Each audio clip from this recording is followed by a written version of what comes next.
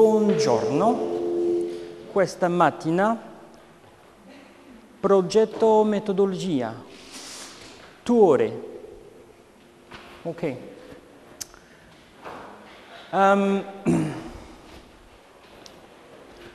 You know, when you start thinking about project management, it's an ocean. So you have continents. If you like to work the Australian way, you go to Oceania. If you like the American way, you go to the Americas, north, south. It's always different. There's so many possibilities. So the thing is, well, this is my opinion. I'm not an expert in project management. I use the methods and I use the project management in order to, well, to manage projects according to the complexity.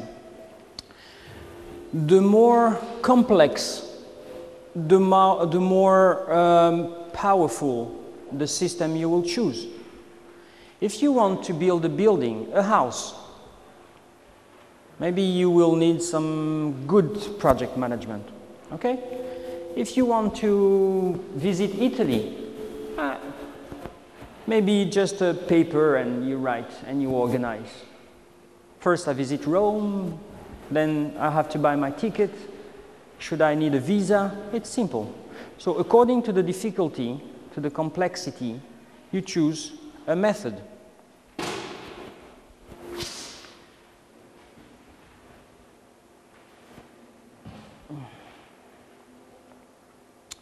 So in this session, we will have an idea at least how it works, how the project is organized, the steps. You don't want to build your house starting for the roof. Obviously, you will start with the, maybe sometimes first with the bank for the money, but you start from the bottom up, more or less.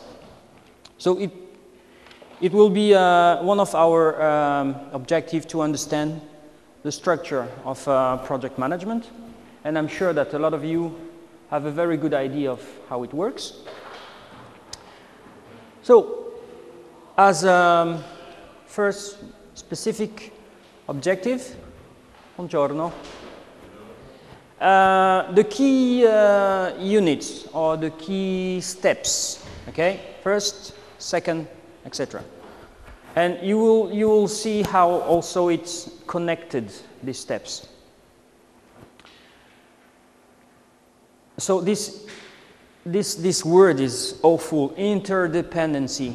It means one step depends on the other steps, and sometimes there are 2 steps at the same time, how it works and how you should be careful to organize them much before starting the project.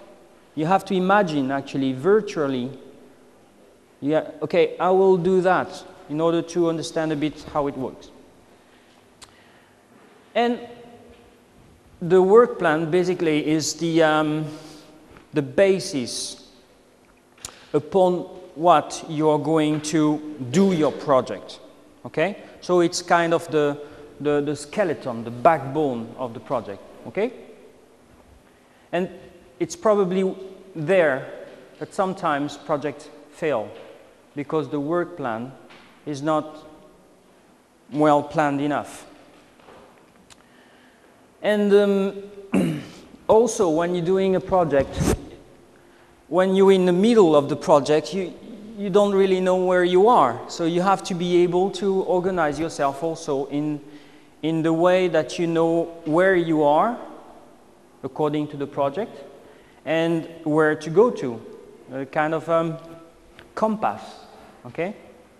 So the monitoring is a very important tool to understand if you are actually reaching your objective, or if you're not, if you're late, or if you're ahead. Sometimes being ahead is not a good thing. It's because maybe you forgot something.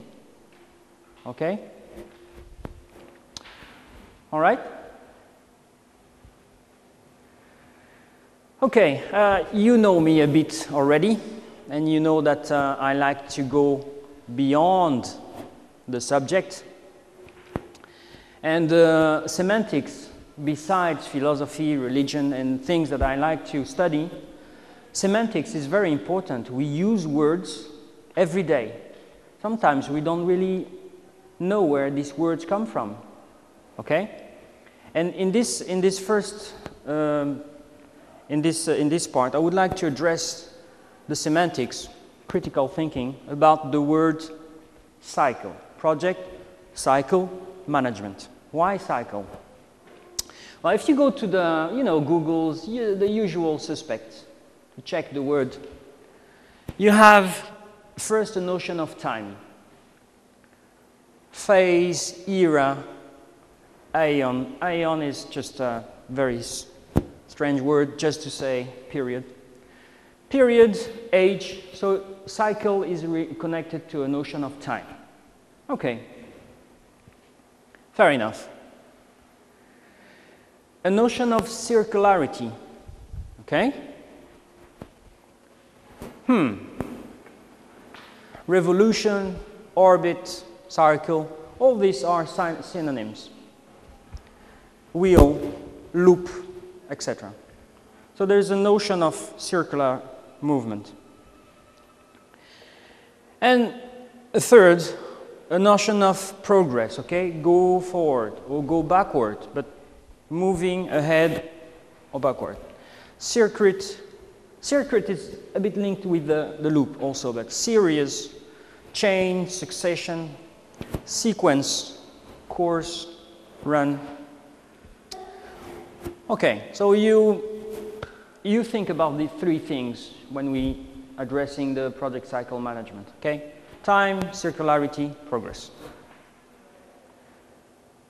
Let's have a look of, let's say, if you Google PCM images, you will see a lot of things, very interesting things. Let's see some examples. The world goes round and round and round, okay? First example. This is a very simple one. 5 steps. Where do you think it starts? Where is the start? Difficult to say, huh? It's round. So, do you start by the formulation or by the identification? Well, it's round, so it's difficult to, well, here. Probably not here because, well, implementation means execution. So, and you see that? This is from the European Union. Well, another example, more sophisticated, but still round. But there is something new here compared to the other. For example, here, track.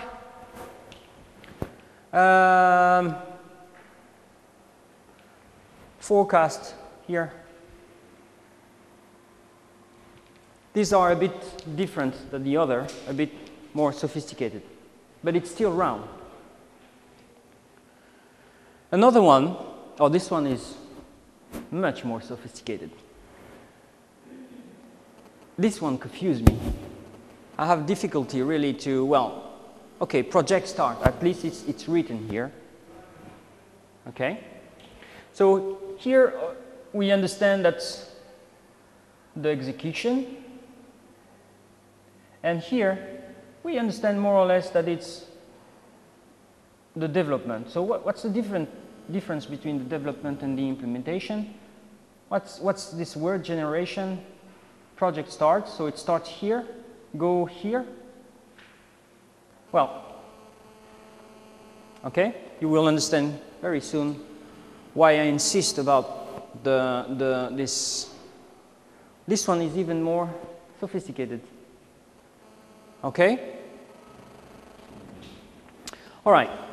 So we had an idea of how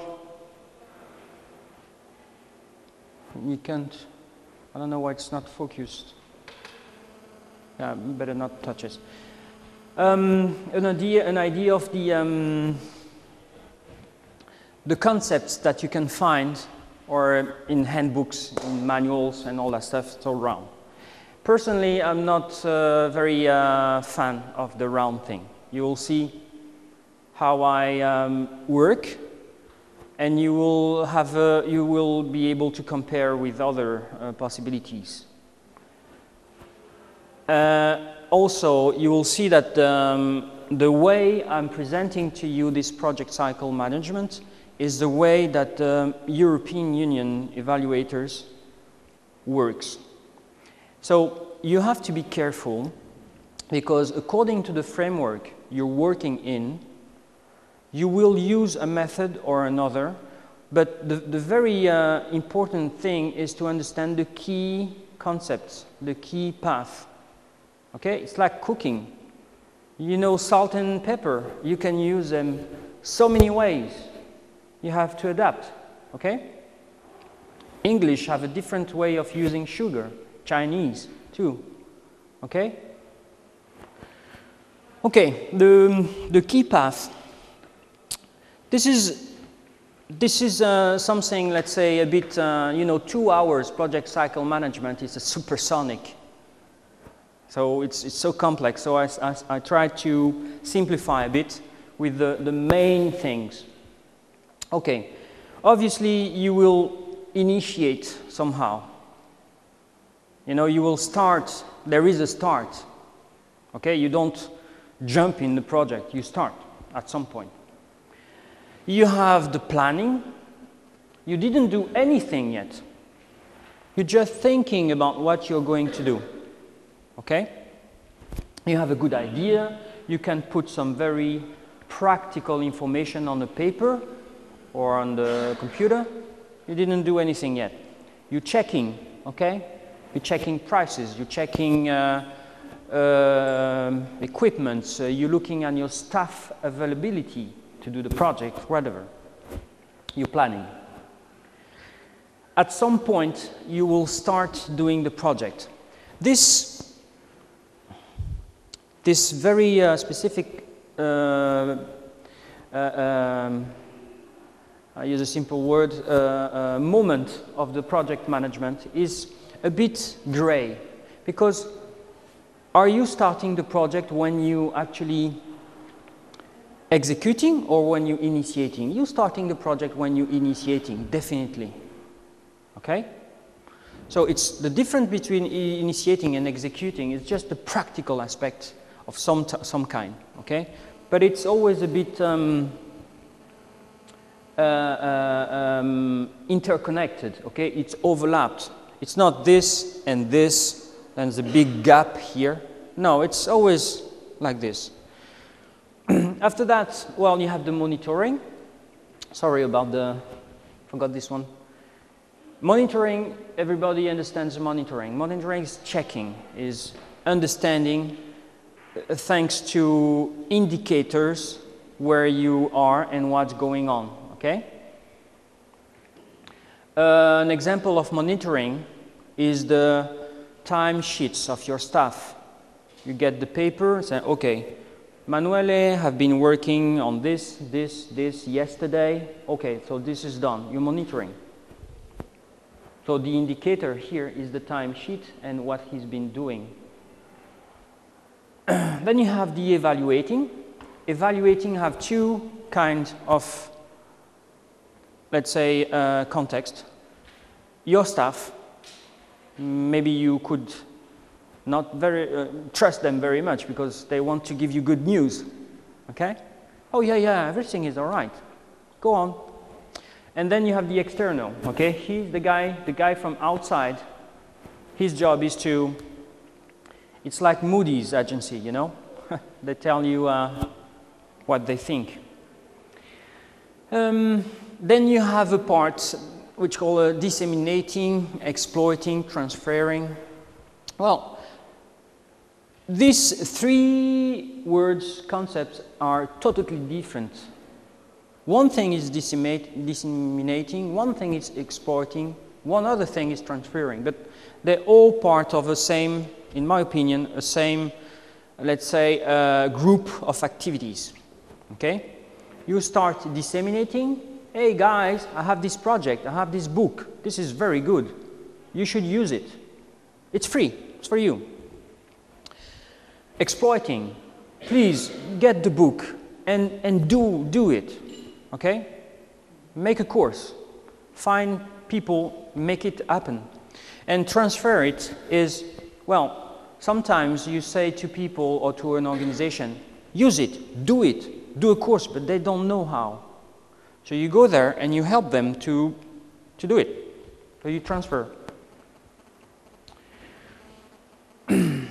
Key tools.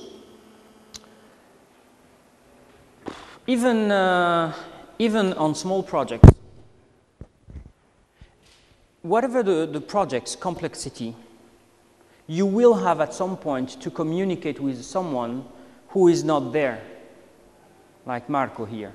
Hey Marco, we can talk, you want to something? I saw you for a moment, but he was waiting for me, so I had to introduce him in the speech.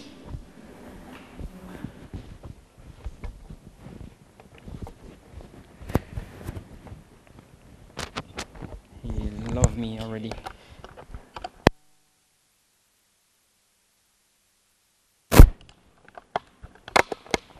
Okay. Grazie.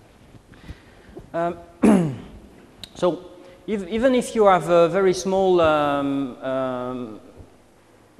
task to do, you will have to communicate with someone who's not here. Either it's from a Skype conference or email, and you want to be clear. First of all, you want to know what you are going to talk about. I like to talk, I can talk about so many things, but when you're working on a project, you don't have time to chat. So even if you organizing, for example, okay, you have a project going on with a partner in Australia, and you want to understand if they already have a manual ready. Okay, you can Skype and is the manual ready? Yeah. No, you want to know exactly what you're talking about. The manual have different steps, different sections, so even if it's just knowing what's the situation about the producing a manual of 10 pages, are you at page 2 at least? Okay, so even small, you need to be clear and you need to organize yourself. So obviously you don't need a big manual of, you know, the Bible and okay, let's start talking. No, but you have to organize yourself, an agenda, what is the result at the end of the conversation, what is the information you want to transmit to your boss, to your colleague, to whatever you have to. So you have to organize yourself and you have to have a notion of quality. Notion of quality is following some standards. When it's very complex, you use big standards. When it's simple, you use a system that you agreed with your partner. Okay, if it's green, it's good. If it's red, it's not good. This is the standard. Green, red, everybody knows it in the world. So you need a bit of procedures and quality. This very technical world or system of words, objectively verifiable indicators, OVI. This is from AEPA. You learn a lot of things from this agency. This agency is European. Remember, always the context, Europe. And they have a lot of information about key tools and project cycle management to help. And somehow you have also words like key, you know, it's you can do what you want, obviously.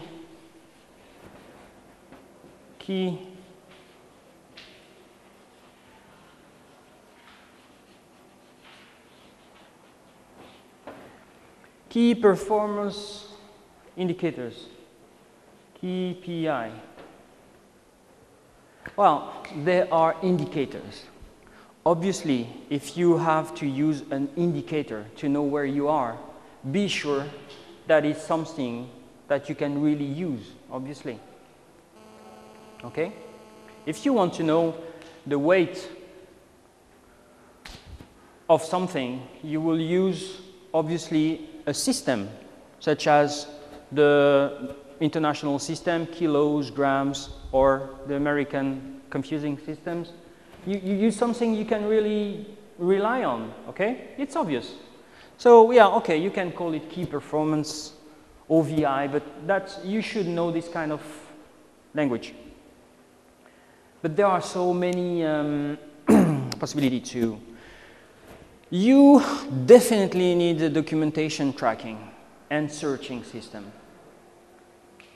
Believe me, you know, lately I've been invited in different projects, and just knowing how the people are working on communication, I panic and say, well, do you think we could use a tracking system and to understand which, hey Bruno, you're too complicated, what's going on? It's just a project, come on.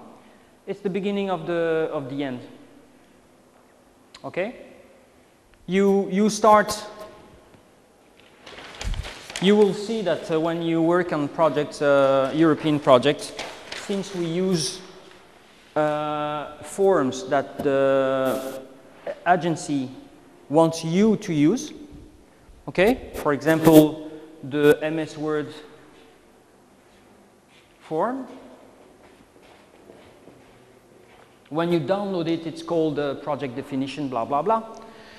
So you call it, for example, Go to Europe, well, doc. And you start designing the project. And you send it to your buddies, your partners. Buongiorno. They receive it. 5 of them receive it. 5 people receive this doc. 5 people also work. And all 5 of them send it back to you. Because you are the coordinator, you're coordinating. So you have 5 times the same document. Good luck. You need to know where the document is coming from, how it's built, who did the job, blah, blah, blah. So obviously, when you send the document, you ask your partner to save the file with a different name. And there's 2 things you need to know in a file name. You need to know the when, and you need to know the who.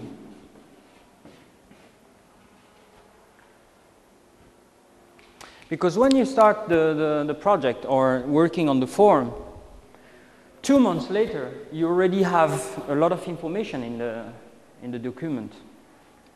So maybe you would like to know, no, it's not actually maybe, you sure you want to know, in which revision you are. And actually you learn that in all the documentation you can find when you download the documentation from the European Union, you always have a version.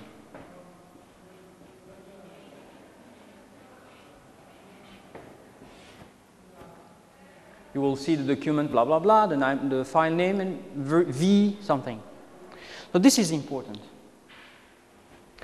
Well, I'm not going in deep the quality procedures, but while you're working, you have this system, and when it's over, you have this system.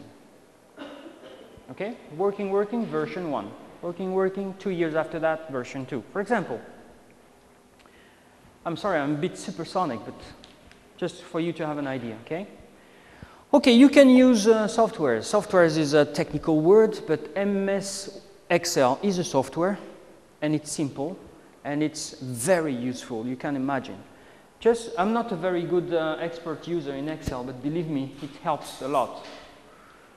And you have obviously a lot of kind of softwares you can find according to the complexity of the project you're working on. So software is, you put data, okay, you put the information, and it helps you to understand if you're, okay, there is this alarm things, and they will, if you put, for example, data that you say, okay, my book is ready in 2 months.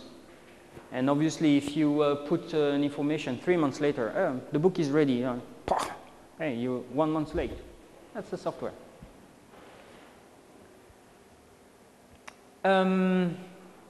We'll have a short idea. I will show you very quickly some example of used methods such as PERT, PMI. The LFA is the logical framework approach. This one I will develop a little bit more because this is a big trend and a big policy, let's say, in Europe. Okay, they have programs with much more complex project grants, such as FP7 or EuropeAid and or Daphne. Daphne, for example, are programs to tackle the situation of human rights. Well, I'm not sure about that, but at some point they tell you use the LFA. You have to, it's mandatory, because it's a system that they use. I'm not sure about that, but you have the critical path, agile system methods, etc. Okay, now let's see a bit more in-depth analysis. When you're initiating, basically you look at something that makes, okay, there's something here that makes something bad happen and have an effect, an impact on the population. Okay? The water is not very healthy. It's not treated. Diseases, people die. Well, okay. People have problems with health.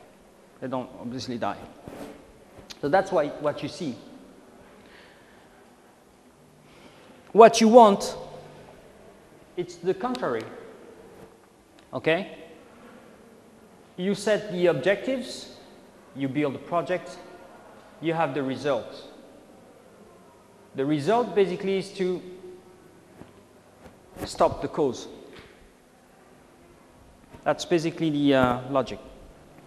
You have different way to address that.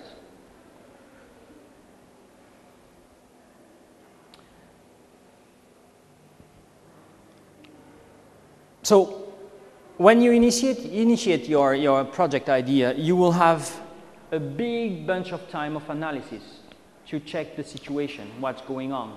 Okay, you can say, okay, there is no employment in Bari.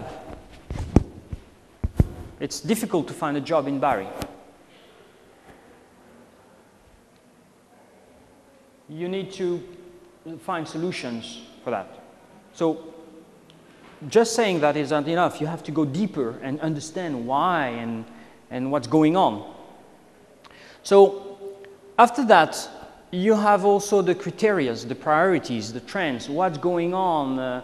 Okay, maybe they stop manufacturing products in Bari, so jobs are getting, you know, the secondary sector is really diminishing. So all the people who knew how to weld, how to sew, how to do a lot of vocational things, they can't find a job, they have to move out.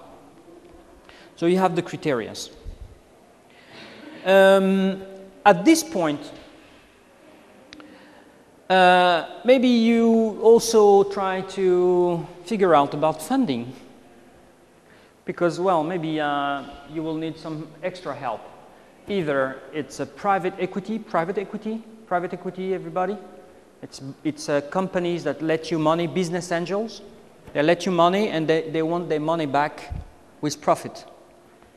Sharks. So you have this situation. And when you're here, you can also start, according to the complexity of the project, a problem tree analysis. It's basically, we don't have time to go deeper, but it's okay. You start with the cause and you try to understand at each level, at cause, until you get to the effect. What's really the information you can get? Okay, you have the cause. You go to the effect, just to, and at this level, maybe you have just one route, but then you have different situation at this level and different situation at this effect. You can have, for example, 3 or 4 or more effects or more issues from the same cause. Okay? So it's a tree at the end. This problem tree analysis is some important aspect of the project management. But it's one approach. There's many others.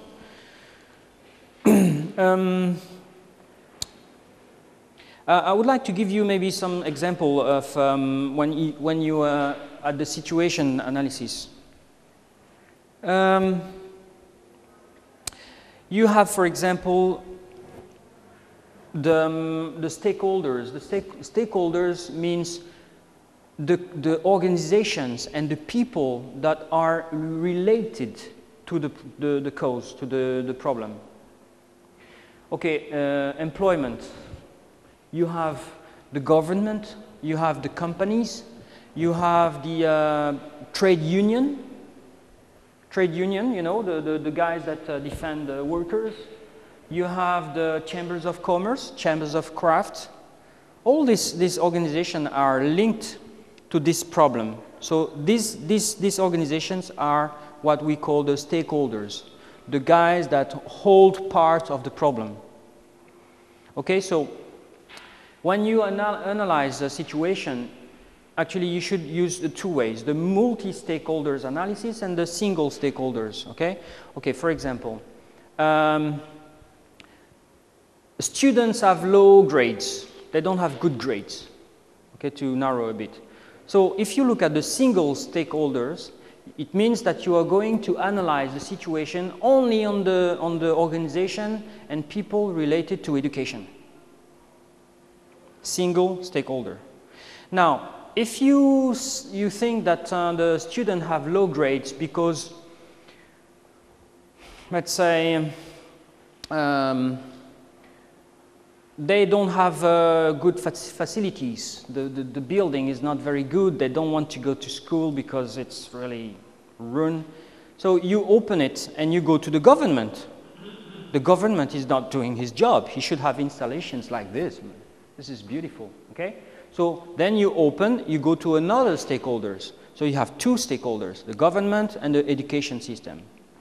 Multi-stakeholders, okay? You see the point, okay?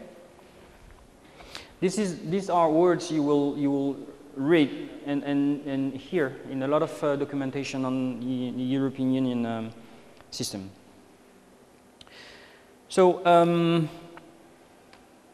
also, when you look at the objectives, when you analyze your situations, you want to analyze the cultural context, the social context.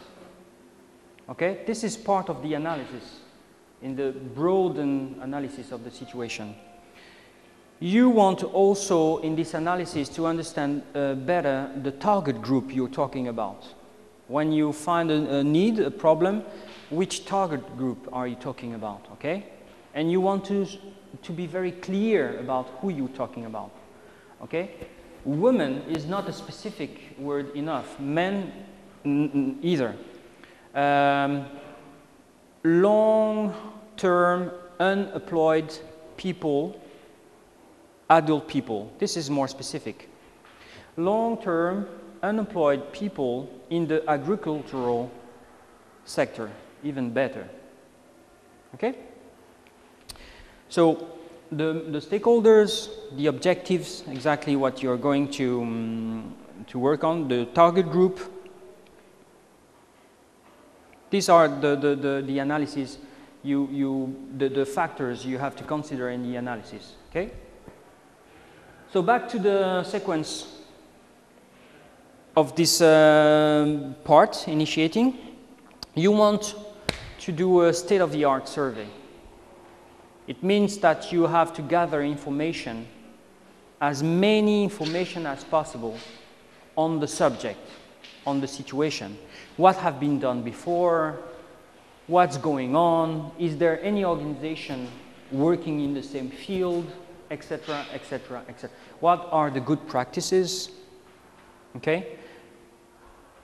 In order to understand if what you're thinking is something new, is something important, and all that stuff. So, state-of-the-art survey.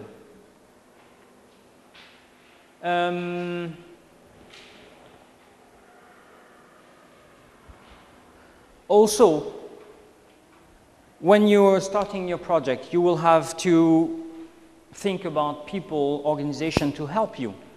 So you have also in this initiating phase the partner search. The partner search, we don't have, we will see that a bit better in other sections of sessions of this event. Come on, it's crucial. Who are you going to work with? Why are you going to work with these guys? What's the rationale? Okay, and you will see that when you start building a project with the forms, you will have to justify why you're working with this partner and not the other one or another one. This is crucial.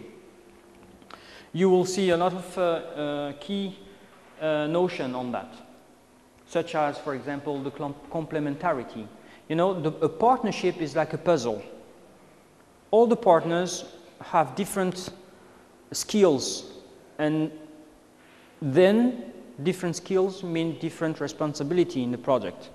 Obviously, you can have a partner that have at least 2 or 3 competencies, skills, the same as you. But at least one is important and you don't have it, so you need him. You understand? This is so important, you can imagine. The risk analysis, this, you know, risk analysis today makes a lot of money. Because you can't imagine how many companies need to be sure that what they are doing is going to get profitable. So if you're looking for a trend, an employment trend, think about risk analysis. It's a big world. They will need a lot of people. Well, unfortunately, it's about numbers. So it's a bit difficult to like when you don't like mathematics, because it's all probabilities, you know, etc. So all these steps, there are some other steps, gives you the rationale. The rationale, this word rationale, is a key word, not to say the key word in the European system. It means the deep root of the why you're doing this.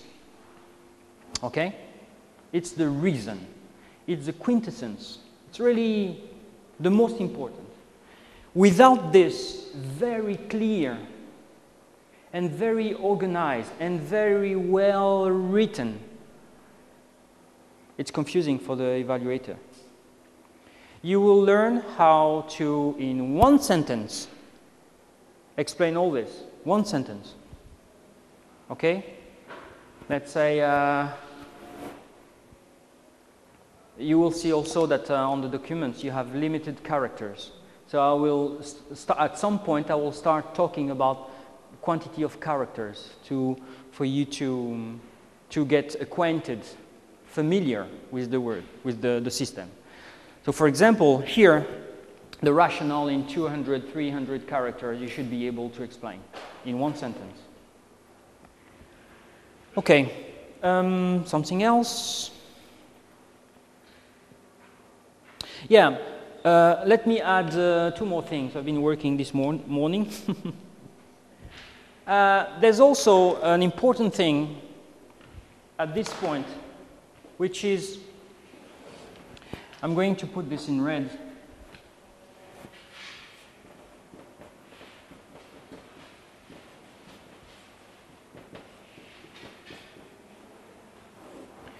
Also at this stage, you should address, when I say address, you should think about the situation of sustainability. Whatever you want to do, you want it to be a long-term thing. Even after the project is finished and you are not doing the project anymore, but people are using your project. You want to address this thing. This is very important. And you should think about it at this point. I think I'm using an interesting image in a moment. So sustainability means what? In this context, it means something that will last for a long time and will not lose too much of its core content. Okay? For example, if I design a manual to teach people how to build houses in wood, maybe it's not very sustainable because there are not many people buying houses or building houses in wood. So it will work sometimes, maybe in the northern Europe, but this is not really sustainable. Now, if I create a manual on how to build houses with recycled material, that's interesting because recycling is going to last forever. At any point in our life, we'll have to recycle material. This is sustainable. You see the difference? This is just an image. There are many ways of looking at it. And sustainable in other parts of other systems are linked to the balance between social, economics, and environment. Okay? This notion of sustainability you should know very well. Okay? And know the people involved and all that stuff. Okay. Planning, programming. This is the second, let's say, major step. At this point, you will have already some kind of a draft, a first image of your project after the initiation. Okay, you have kind of a project chart. Okay, you know more or less the form. Is it a square? Is it a round? Is it a triangle? You have the idea. So you have the project description. And in this project description, this is I think it's the worst slide I did, the worst, because your eyes are going to, you have the aim, the operational objectives.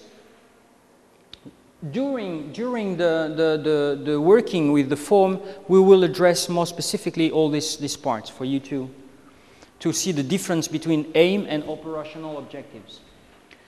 The target group and the impact on the target group. You'll have the outcomes. The outcomes, I'm using this word because this is the word you will read and listen to all the time in this project. It's the result. An outcome is a book. An outcome is a set of things for a training course. An outcome is something tangible, practical, that is the end of the works or the project. A video, a movie, okay? Something you can really touch or see or hear. An outcome can be an event. This is an outcome. This week, people have been working a lot, and the result is there. The strategy. How are you going to do things? Okay? Now, at this point, I have to you have to know exactly how this is going to work in a sustainable way. At this point, planning programming, the result of this step is to know exactly what's going to happen or what's planned to happen. Okay? So you spend some time at this stage. Better think an hour for a 1-minute action. In this part also you will have the work plans. All these strange words, WP is for work package. Okay? These are important things. Okay?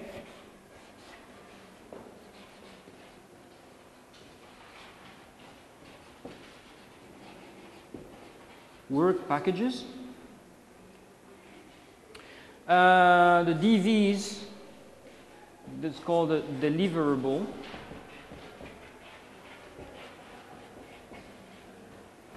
ATs, anticipated or planned tasks. Okay? An example of a work package is, for example, the management of the project, the whole management. This is a work package. What are the deliverables? What's the meaning of deliverables?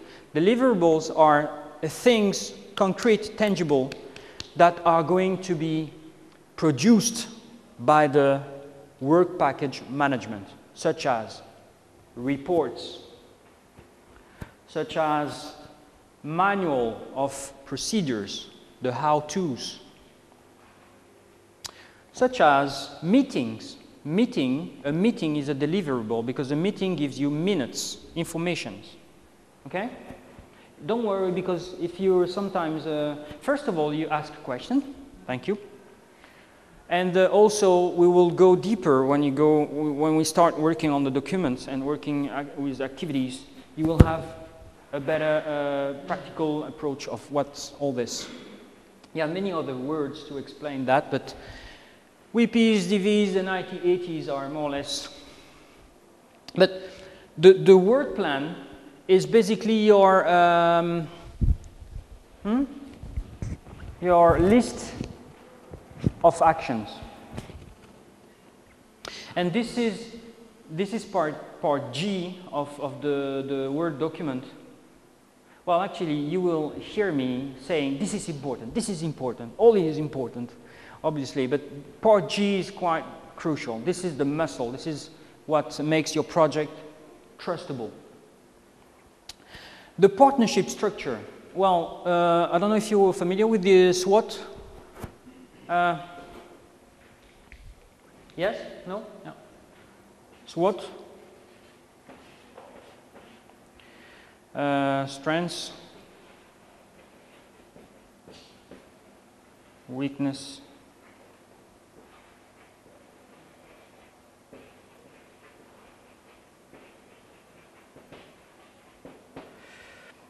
I have a white thing here. Can someone help me? Yeah, that's the O. Threats. Things that can happen that may do something harmful to your project.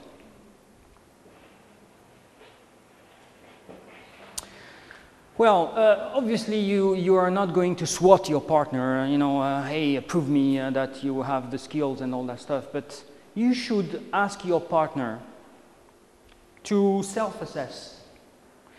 You know, it's difficult to know, when I was invited to the preparatory visit to Sinergia in Bitonto,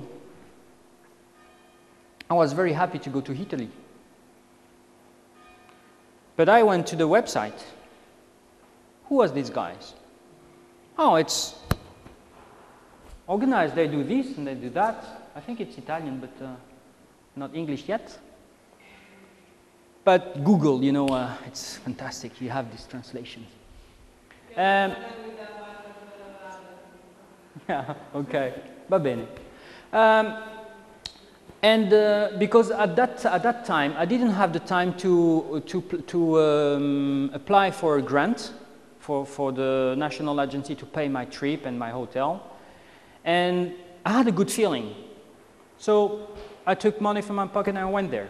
But I did a little SWOT just to know who they are and all that stuff. So when I really knew that I was in the right place when I was there, because I spoke to the people, I saw the facilities, and I saw how they work, and I also did my SWOT of Sinergia. And obviously, this was very high, and this even higher.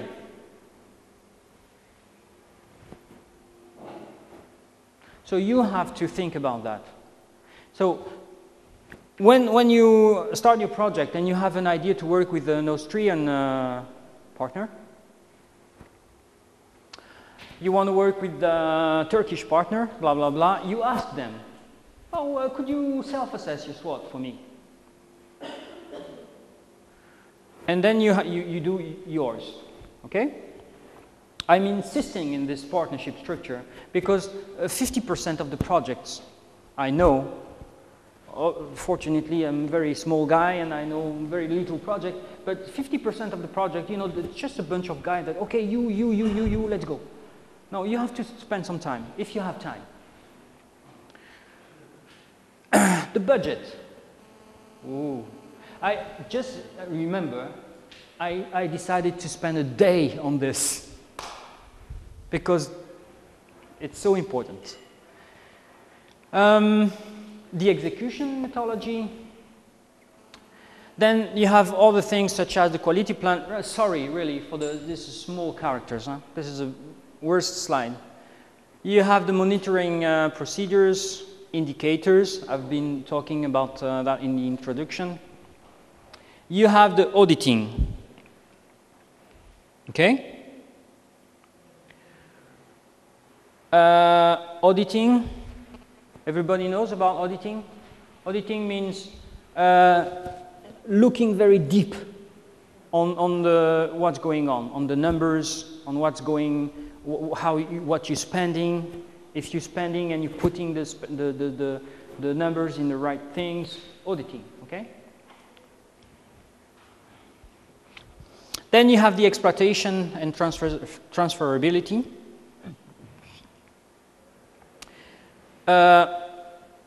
These are the big picture of this step.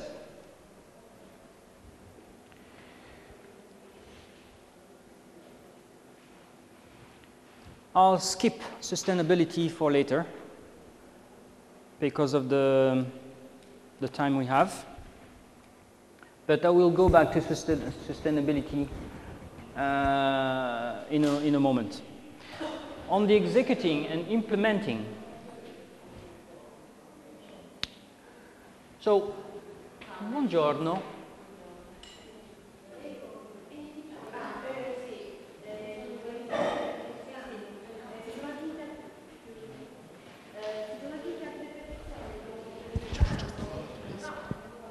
I'm moving a lot, huh?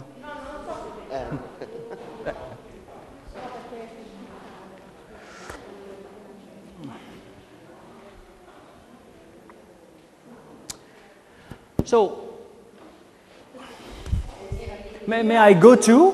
Only you, but me. I want to go too. Yeah. Sure, please. Yeah.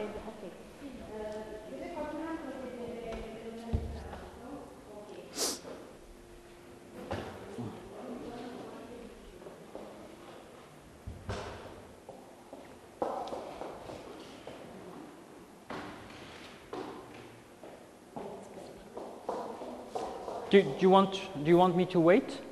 Yeah? Or okay. All right.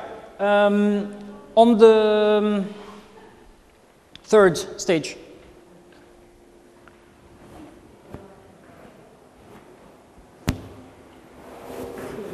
Yeah. And you? What about you? Oh. For your lunch? I forgot. That's the second day, right? Insalata verde. Okay. Thank you. So, in this part, you have the work plan. Work plan is about assigning tasks, giving tasks to people,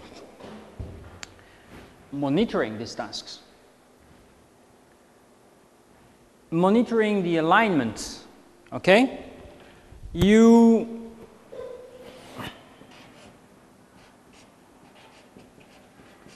Everybody see that? Yes? No.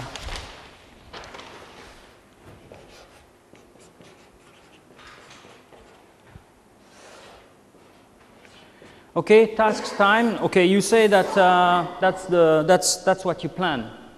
So the alignment is you want obviously to be as close as possible to this line, right?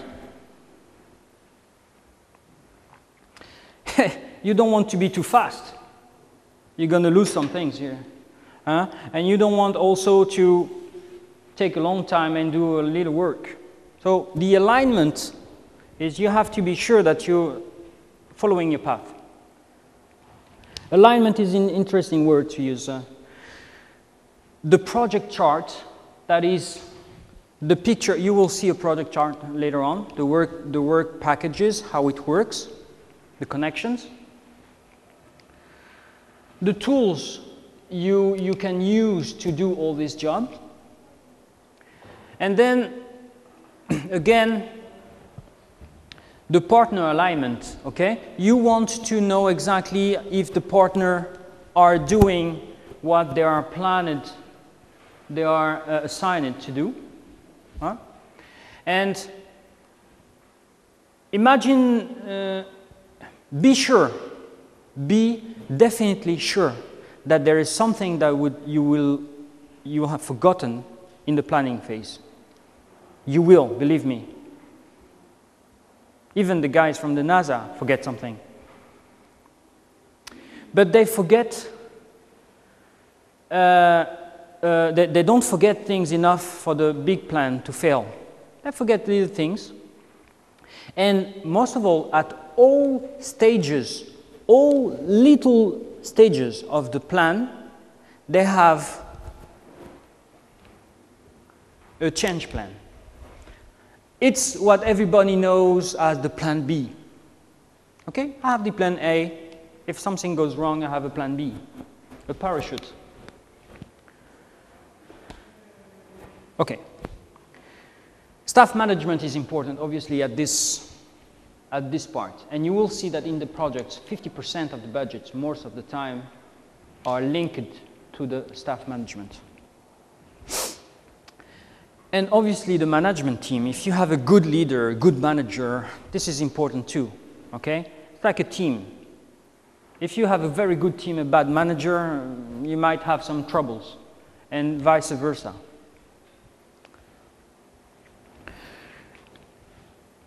Any questions? Don't worry, it's a bit supersonic. Actually, I'm already 20 minutes late. And all this will be available in a platform somehow. I've already been talking about that with Pia and Arcangelo. So next session, we'll see a bit more about, let's say, it's not here yet, some methods.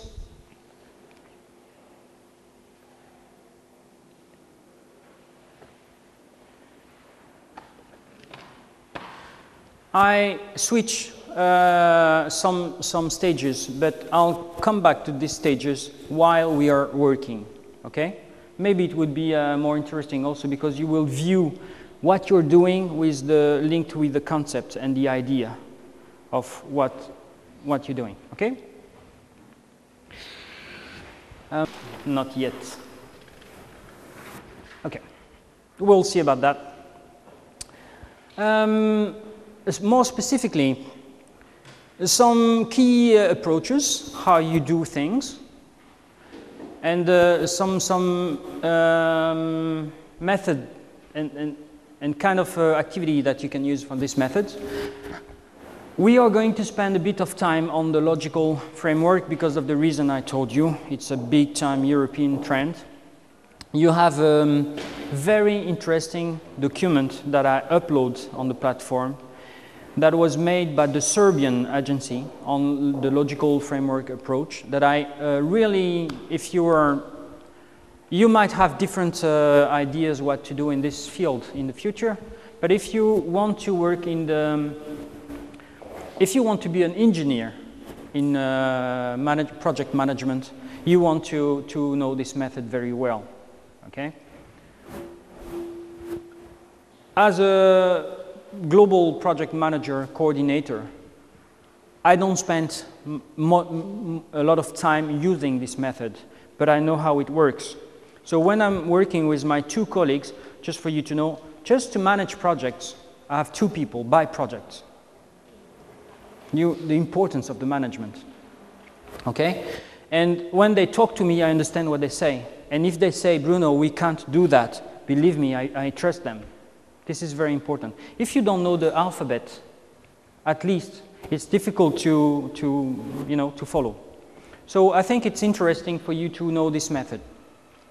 And also we'll see some key points, actually my key points in project management. You will have, you have opportunity. As I said, 1 hour is really short, but I'm trying to give you my experience on where things fail in projects. Okay, you know Saramago? Mr. Saramago? He said something like, you can imagine how a minute of stupidity can harm all a career. You know Romney? 47% of Americans are not over. Romney, he lost because of these gaffes a bit. You know, it's difficult to trust a guy. No politics, okay? But it's interesting to analyze what's going on in the life with a PCM approach. Ah. Okay. Not yet. Well, I pointed out, obviously, I'm sorry, you can't read anything from there, right? It's difficult. But I tried to put here some kind of, this is the more complex towards the more simple way of managing a project or methods. There is a method called PMI, it's back from '69, and it was very used in the 80s. This PMI method is really to, if you want to build a plane, to build a building, a train, if you want to build a complex machine, you will use a very complex structure of project management. PMI. Prince, this was from England in the 90s. Actually, this method was developed for ITs, information and telecommunication systems from England. It's called Prince. Now you have the Prince 2. It's interesting to read about. There's a very good books. Also in the platform, I put some books that I think it would be interesting for you to know. Books about a lot of things, but yeah. The step-by-step 1, 2, 3 method. This is more and more simple, step-by-step. You do one thing, only after that you do the second thing. It's kind of also called the critical path. You can't go on, you want to cook. You need the ingredients, you need a cook, you need the tools, okay, you need a kitchen. If you don't have a kitchen, you can start. It's impossible. So first things first. It's simple. Then you have the agile system. The agile system is even more simple. For example, you want to build a website. Well, you can start with the homepage. First, do your homepage, the big picture. And then when you have time and when you feel okay to work with this web page, you start building the other pages. This is agile method. You're not using agile in European project management. You would be more here, more or less here. Okay? I would say that the logical framework approach is around here. And actually the logical framework approach itself is getting more and more complex according to the complexity of the project. If you want to build a solar farm in Africa using the logical framework approach, it's not the same than building solar panels upon your house. You can use the same method, but the complexity is different. I prefer to go to Africa. Okay, what about the logical framework approach? Well, basically, it's a kind of analytical tool. Analytical means detail tool to help you understand how the project work, how the project is going on, and what must happen for the project to go on, etc. This is not going to be fast. It's going to be really, as I said, supersonic. But I hope you will have a good idea what it is, the way I'm presenting this. This is this. Now you know. Okay. Well, it's a bit... okay. Logical what? Logical framework. So framework is a big word to say organized, structured. Okay?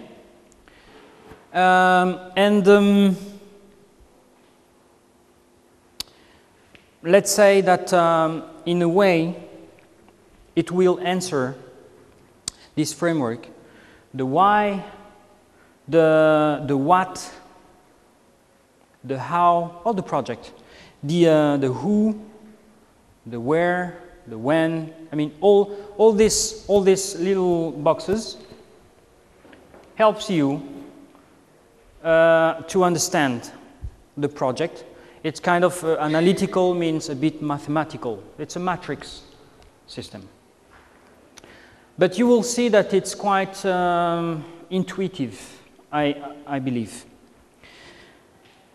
So, obviously, you are here at the second stage of the project itself, at the planning, at the programming, okay? You want to have a good idea of how your project is going to progress. Okay. The inputs is basically where you will see the framework after that, and I will show an animation, and you will see. The inputs is the information you put on your framework in order to understand how it works. So the inputs are the information. For example, you will see that in boxes you put the aim. The aim is the final result. It's the highest, is the success of the project. The specific objectives or the operational objectives, that are the practical things to go to and to reach to make the project, to build the project. The results themselves, because along the project you will have different results, okay? And also all the activities that are linked to the project. So you can call that also, in a way,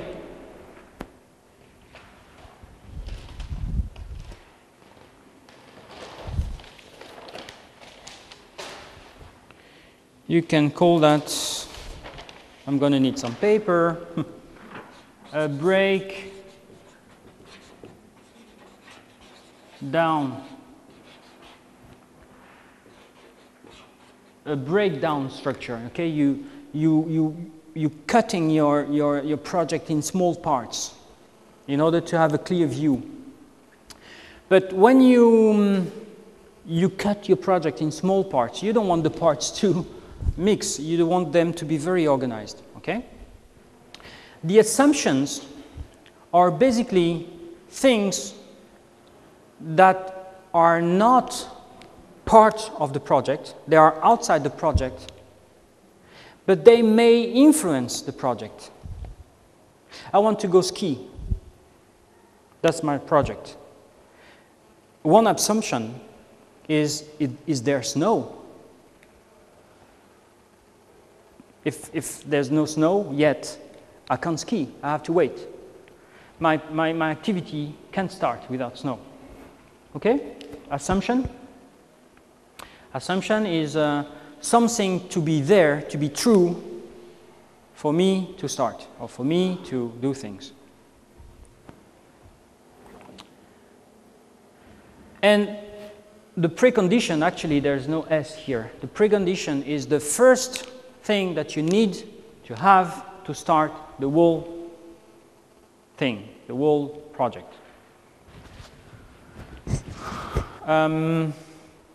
Are you okay with this, more or less? This definition? Okay. It's going to be a bit, the first time I remember I had this approach, it was a bit confusing, but don't hesitate to stop me if you don't. Hello. This is the framework. Okay, so here in this column, you will put the inputs that are the aim, the specific objectives, the outcomes, the activities. In this one, you will put at specific boxes the indicators that you're going to use to check that you're doing what you've been planning. And here, you will put the source of this verification. Okay? If you put, for example, an indicator that is the money you spent. You had 10 euros, and now you have, for example, 5 euros. Who are you going to ask to? Your accountant. That's the source, for example. Okay?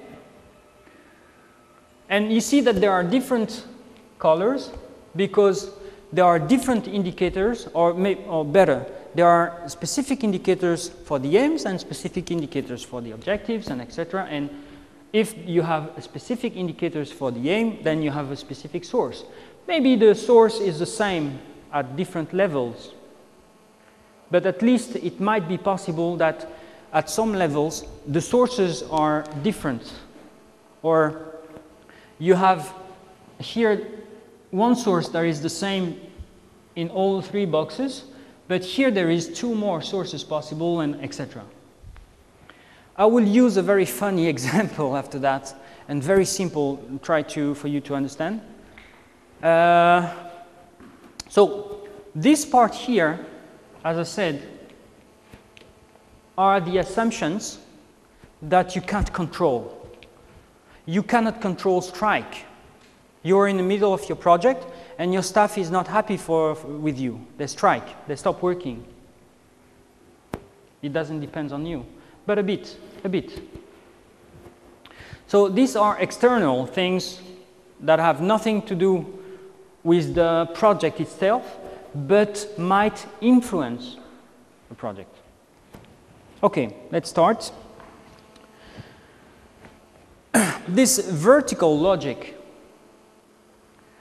is basically the fact that the activities are going to produce the outcomes, the results. The results are going to fulfill, to achieve the objectives that you've planned. And obviously, if you have the activities realized, if you have the results realized, it's there. And if you have achieved your objectives, well, there's a good chance that you achieve your aim. So it's a bottom-up logic, vertical logic. And it's sometimes confusing because obviously you start with the aim. And you start with the aim. But the vertical logic, the reason how the framework will help you to manage your project is because you can't have the aim before the activities. Right? Okay? All right. Okay, so you write in the box the aim. Okay? I want to do this. After that, the objectives, the specific objectives that are connected to the aim. And after that, the results that you expect to have in your hands that will be part of this project. And you will also put there the activities, the work plan, the work packages, all the things you have to do for the results to come up. So first step, second step, these are the meaning of the numbers. You start there, and the vertical logic of the framework approach is the contrary. You start here to get there. Okay? At this point, when you know all the activities that you are going to need to do to build your project, you will set the means. What are the means? Well, the means are equipment, staff, subcontracting. I'm using this word on purpose because these are part of the budget table. Okay? You will have to subcontract, for example, translation in Austrian. I don't speak German. I have to buy a new computer because they stole my computer at the Lisbon airport.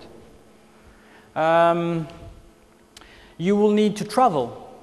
And when you need to travel, you will need to subsistences. Okay? All that are means. After that, well, these means are linked to costs. You following the project now. Okay? This is the building of the project. So this is the building of the framework. Oh, by the way, this specific box is called the matrix. At that point, you have an idea then of what you're going to do, what you will need to do it, and how it costs. And now you start putting the assumptions, meaning the things that may influence your activities. The strike, for example, of your staff, strike means they stop working, will influence your activity. How can you work if you don't have people working for you? So it's an assumption. I remember that when I was in Verona in February, Italy, there was some part of Italy were under snow, big time snow, never for a long time. So your people can't go to work. This is an assumption, weather.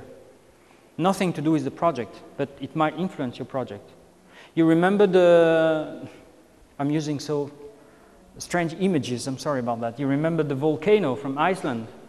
Our president, the president of Portugal had to come back by train or by car because he couldn't fly. The planes were not allowed to fly because of the dust. This is an assumption.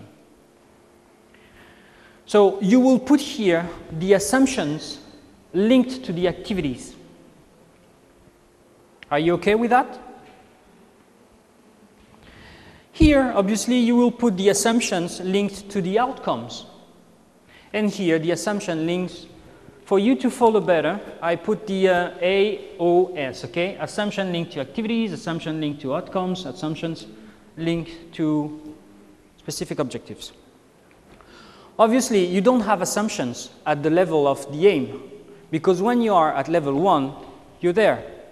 It's the arrival, you're the winner. So whatever happens, you're there anyway, so, okay? No assumption at this level. Okay, when you have this framework, it means that you have written in your boxes, it's actually, you design your table and you write inside the table, okay? You understand? You start then filling in the indicators. Can someone tell me the time, please? 11:30? Oh, very precise. Okay, so we have half an hour until 12. Now you're going to fill in the boxes, the indicators. Indicators to understand that you achieved your aim. Indicators that you, source of these indicators. For example, how can you say you achieve your aim? Imagine that your aim was to be able to talk to 5 people today about European project. Well, you are the source, because you check on your checklist. Oh, I talked to him, I talked to her, I talked to her, oh, I talked to her too. You have a source, you are the source. If you are, imagine that your aim was to build a training course about Italian language. What are the source of information and what are the indicators? For example, you have one very good indicator, that is, during 1 week, you used your method to teach Italian. So you have, for example, a list of signatures of presence, things like that. You have the handbooks, you have the videos, you have things. And the source that I said is obvious. The specific objective is the same process. Indicator, source, indicator, source. Imagine that one of the results are a translation of your Italian manual in Norwegian. Well, one indicator is the book itself. One indicator is the fact that people are using in Norway your method, your book. So the source is linked to the indicator, okay? At this point, you have your framework done, okay? So, if we want to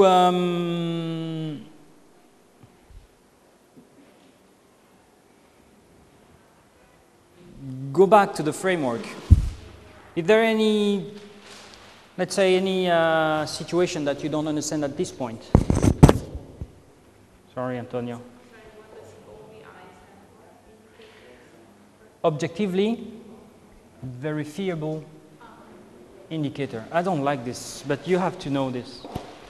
You have also this key performance indicator. Basically, it's indicator that you can really check. And indicators that are reliable. Okay? Okay, now we are going to start the demo, how it works.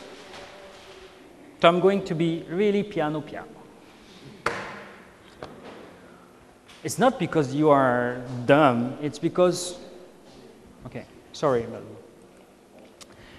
There, you have what we call precondition. That's the first thing that have to be Can you see this? I like the sun, but can you see here? I didn't plan that. This is outside my project. Okay, the precondition here. So you see the engineers that built this building didn't plan to have some system to shut down the sun. So you are... Okay, the precondition here. Let's say that the condition for you to start the project is true. It's okay. There is snow. I can ski. It's okay. So I can start. So if I can start, it means that I do the activities. Remember the vertical logic, okay? Bottom up. So preconditions are okay. Activities can start. Now, if activities are done, okay, I did it, it's done. And if what I assumed, the assumption that I wrote there is true, then it's all green light. Okay? I want to ski. There is snow. I can start. An assumption. The highest part of the mountain I'm going to is open. Okay? So I can ski, okay, because there is snow. I start.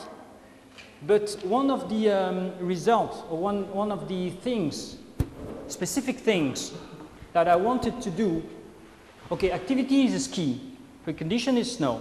Snow, ski. But one of the results that I planned is to go to the highest part of the mountain. And my assumption is it's open. So, if there is snow, and if I ski, then there is a good chance that, I mean, if there is snow, I ski, and if the higher part is open, there is a good chance that I reach my outcome, one of my outcomes, to go to the highest part. So you will see that it's always if and if, then yes. Okay? Now it's not bottom up, it's zigzag up. Okay?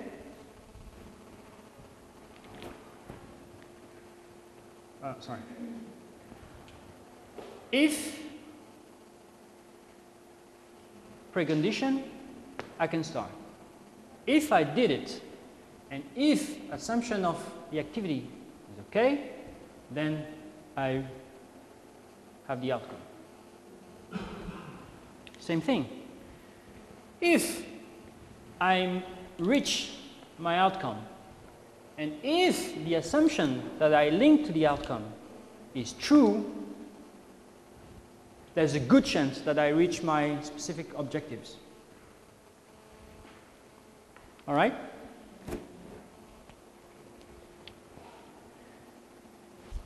If I reach my specific objectives, and if the assumption that I linked to these specific objectives are true, then there is a good chance that I manage to reach my aim. Okay, that's the logical framework approach. Supersonic approach this morning. Okay?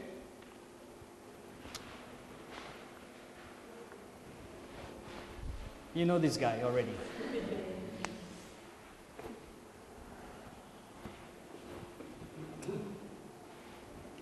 I want to find a job in Italy. It's not a very good news. I want to find a job in Italy in European projects linked. That's very specific, right? I want to manage this job with a Skype interview.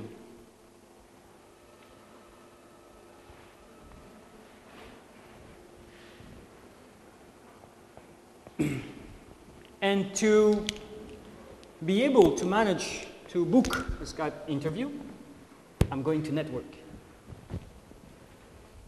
I'm going to send my curriculum, my resume, I'm going to phone call people, I'm going to find friends who know the friend, etc. Networking.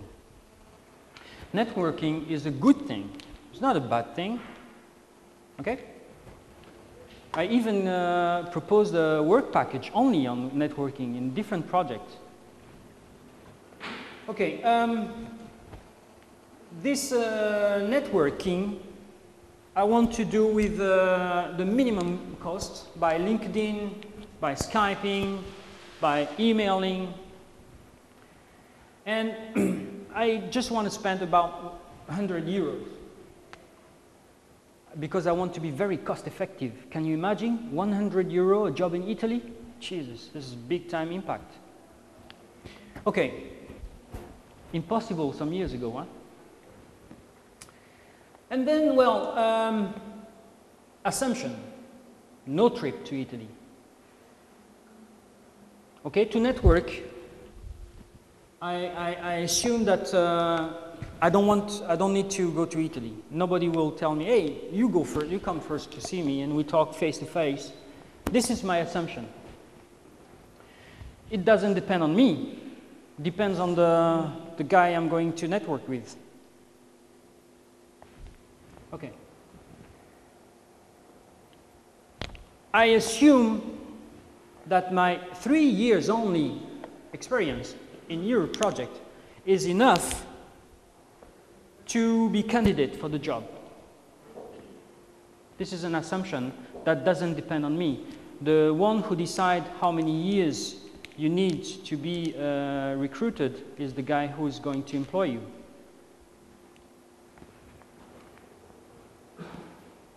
This is, by the way, assumption. You can link assumption also with risk management, okay?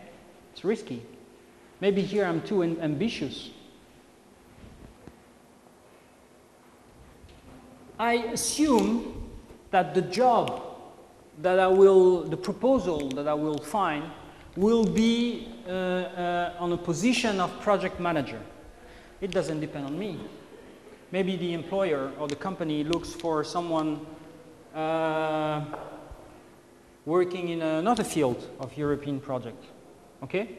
Such as, for example, legal aspects. Maybe they're looking for a lawyer. This is an example. You can have so many assumptions. Okay, well, how can I be sure that I did my job, a contract? The employer, it's intuitive and obvious, right? Well, when I receive the job proposal, I can see that, well, it's about European projects. So the job proposal can be a document sent by email, whatever. Also, the source can be the employer. But at this stage, for example, it could be how you call that in English? You know, these agencies that find jobs for you. Intermediate agencies. Can be that. I don't know the employer yet at this stage, but the agency sent me the proposal. Well, the Skype interview, it's obvious, so I was there. Okay? I did the Skype interview, so I know I did it. I didn't dream it. Okay, I tried to make it simple. So here we go in this journey. Precondition. There is a need.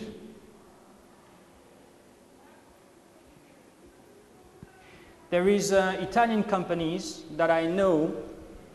I saw some information somewhere, and I know that there are some companies in Italy that are looking for PMP, professional project manager professionals. Actually, it's linked with a certificate from an association in the States, called ASTD, very strong agency. So there is a need of PMPs in Italy. So I can look for a job because there is a need. It's the precondition. Okay? Everybody? So if there is the need, I can start networking. It's worth it. I can start spending the money and trying to look at the contacts. If I did my network, and while networking, I understand that all the contacts that I have told me, oh, you don't need to come. It's okay, we can have a Skype conference. So if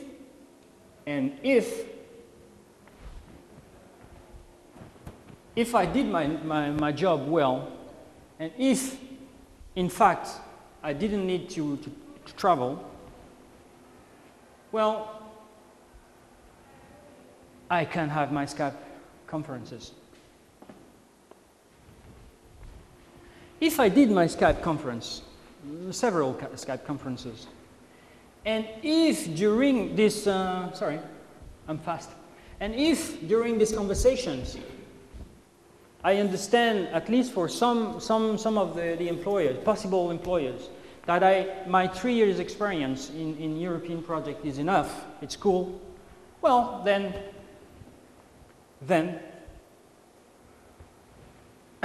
I reach my objectives to find a proposal focused on the specific objective of the job I want to do, right?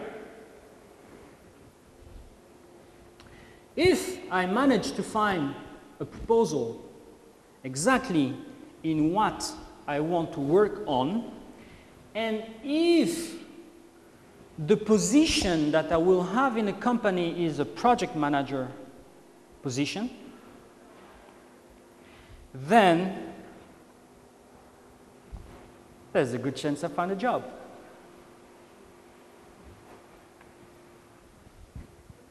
It's easy in the slides, huh? But believe me, it's a very useful method when you have some complexity on the project. Okay? All right. Now,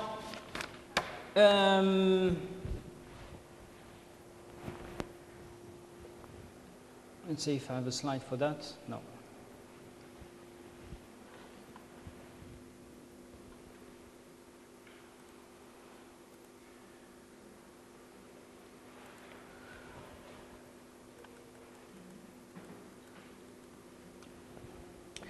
Some key points of project cycle management I would like to tell you now in a simple way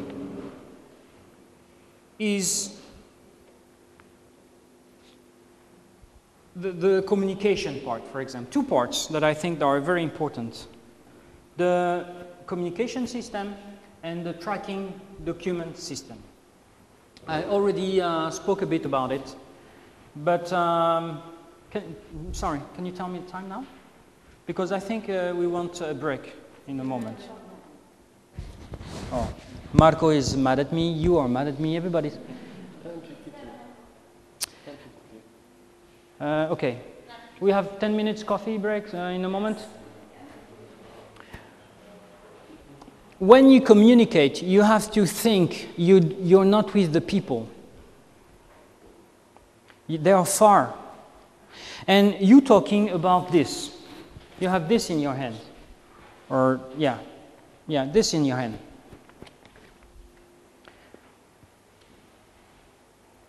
You can see that it's very well structured.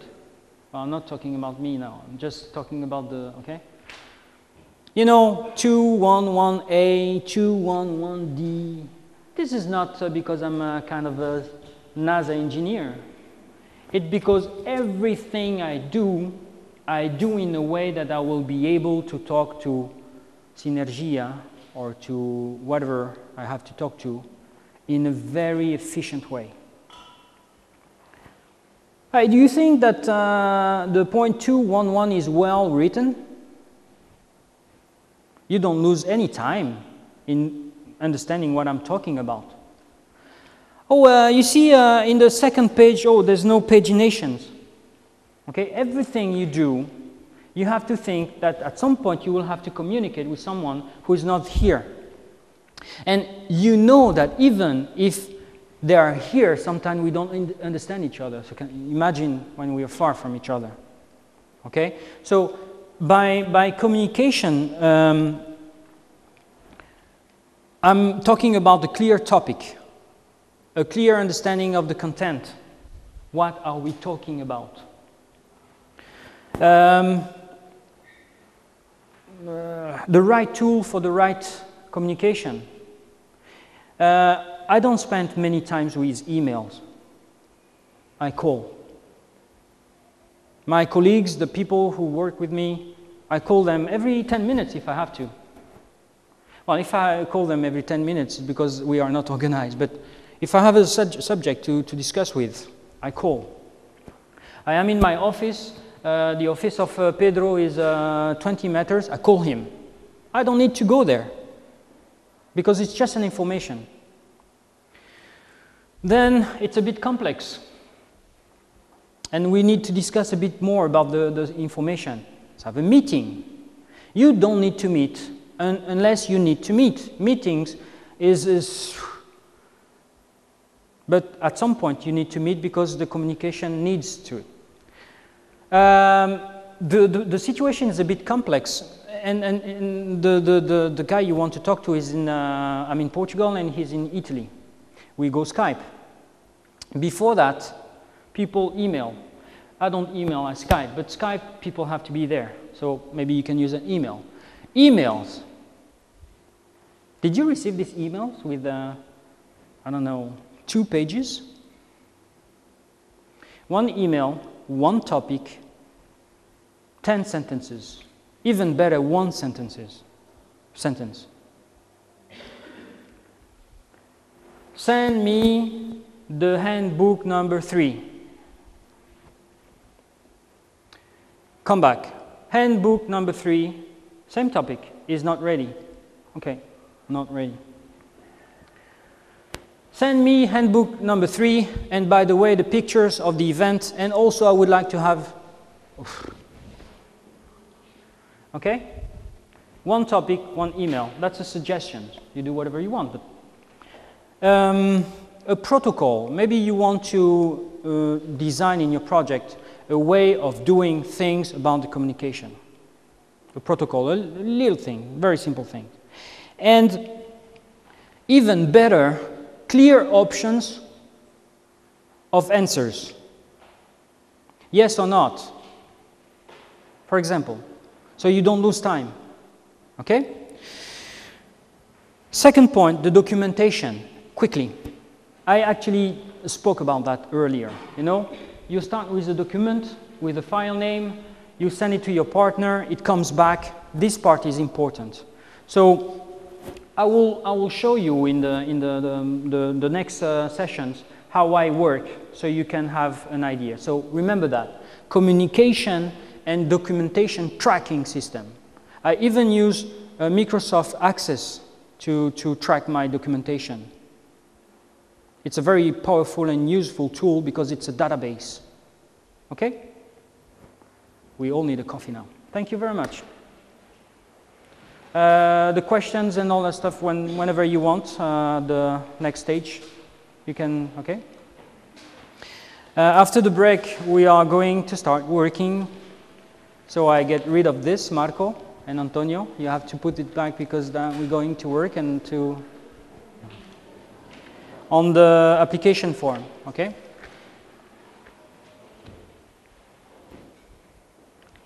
Now, basically, here in this session, we are going to start looking at practically the how-to, okay?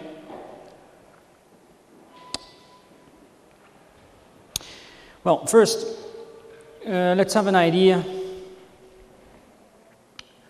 of the objectives.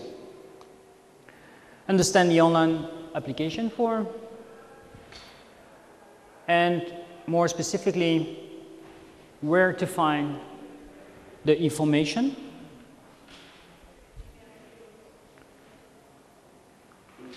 Understand the meaning of each sections in a whole view. Sorry, Dominique. In a whole view of the documents, and having this big picture. Then on the next session we go closer and closer, and when we go closer to the parts, we actually will work with them.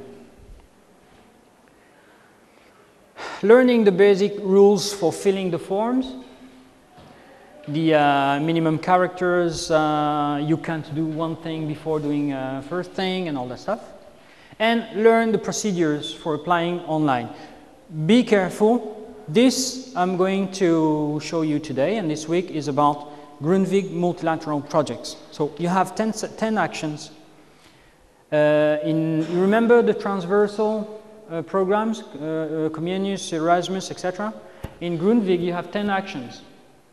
So not all 10 actions obey to the same rules, but the multilateral projects, 95% or even 100% are the same.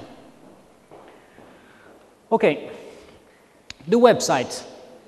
This is the website where you have two websites for Grundtvig and for this field. You have the agency, this EACA, Executive Agency for Culture and Audiovisual, is the operational arm of the program. There is another website that is the Directorate General, DG,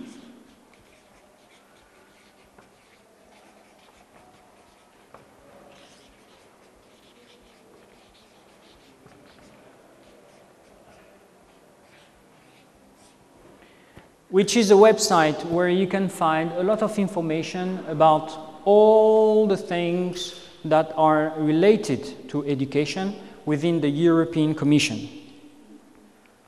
I didn't tell you about how Europe is built because I didn't have time, but just for you to know, the European Commission is the operational arm of the European Union. The European Union is constituted by sete, right, institutions. Some of them are political, some of them are not political. It's all political. Institution of European Union, the European Commission, the European Parliament, the Council, the Court of Justice, the Bank, the Central Bank, are institutions of the European Commission, Union. So this agency is the one who is responsible for all the operational part of these applications. These are the guys you have to comply, to obey, and to follow to about your application, okay? So, by the way, you think about having some connection there.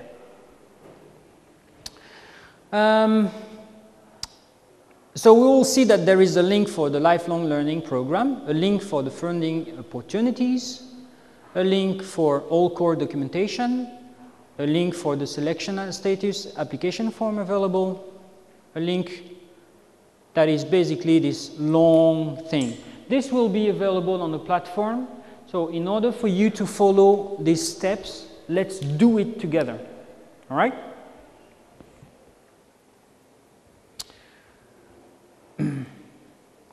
So this site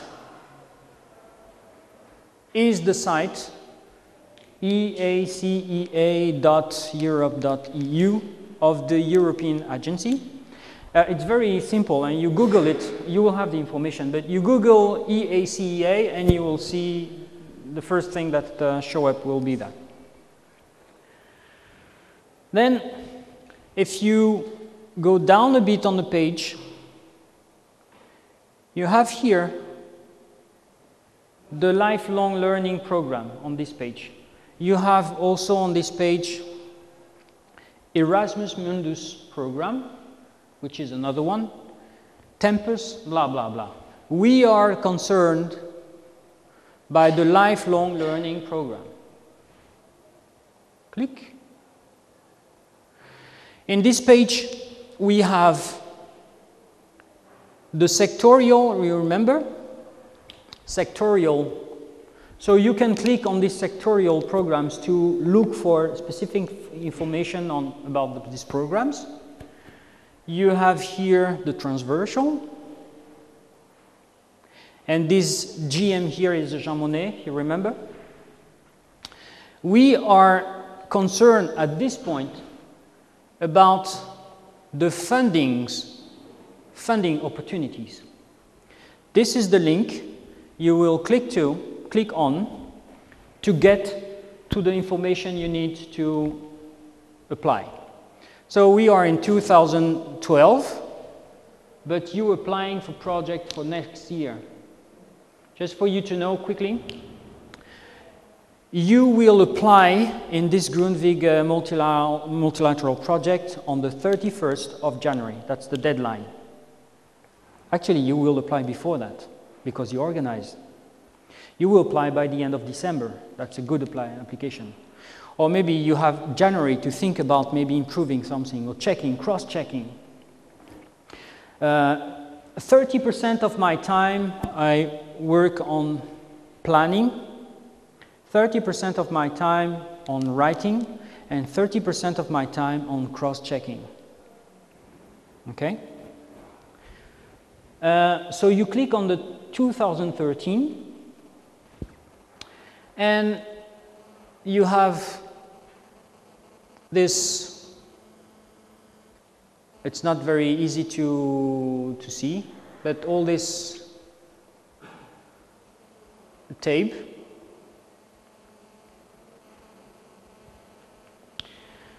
Something maybe I should say about that. Okay, when you are at the Funding Opportunities web page 2013, you have these two tabs. Interesting. Check it out. Check the first.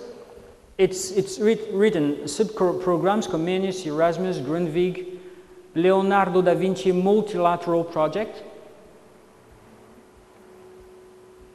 Networks accompanying measures.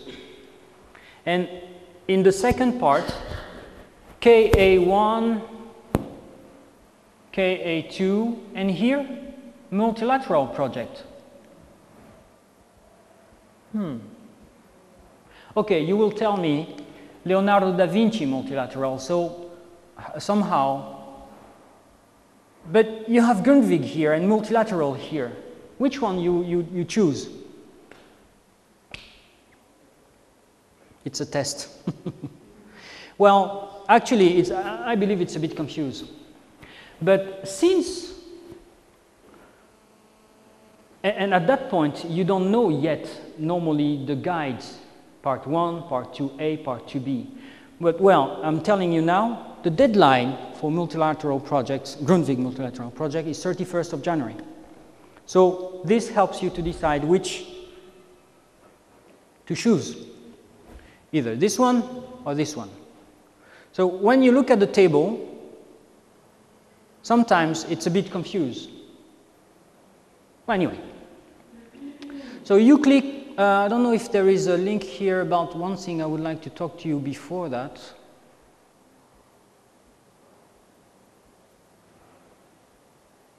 Oh, okay. Application form for both of them. So when you select at the website of funding opportunities on application forms available, okay, you will have to do it yourself to remember all the steps, but when you click that, you have this big page where everything is there. It's not very easy to see, but it's a kind of complex page. You have this thing here. If you're not very careful enough, you see a very important link here. It's written very little. All core documentation about the call. We will see that. So at this stage, again,